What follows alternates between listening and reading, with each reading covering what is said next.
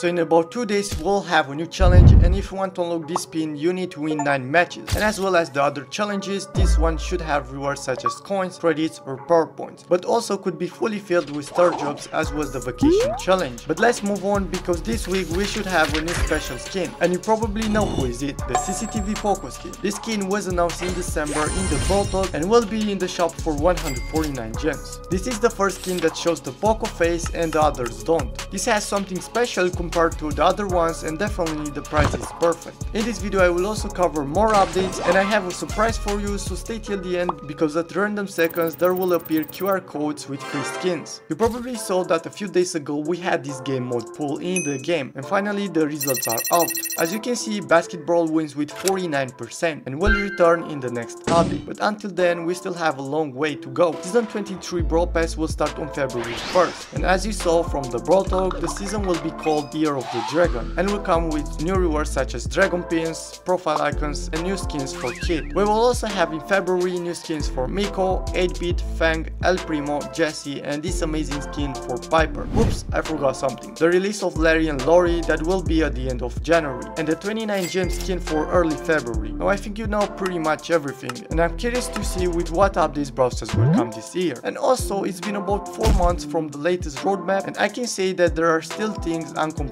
like the Power League 2.0, so this is probably the next target that they are working on. One last thing from this map road is that at the end you can see this Poco head, and later we discovered that this represents the new CCTV Poco skin. So yeah, this was like a sneak peek that they gave us a long time ago, but we didn't know what the face meant. Now I need to announce the winners of the Sway Master Burley skins and El Tigro, which are Elisha Brawls, Velux IT, Ures Ceylan, Philip, Real Gaming, Fico W, Zelinda and GD Riking. Also there are unknown winners that got the skins from QR codes, so congratulations to everyone who participated. If you're not a winner, don't be sad because I will do more giveaways. So thanks for watching and see you in the next one.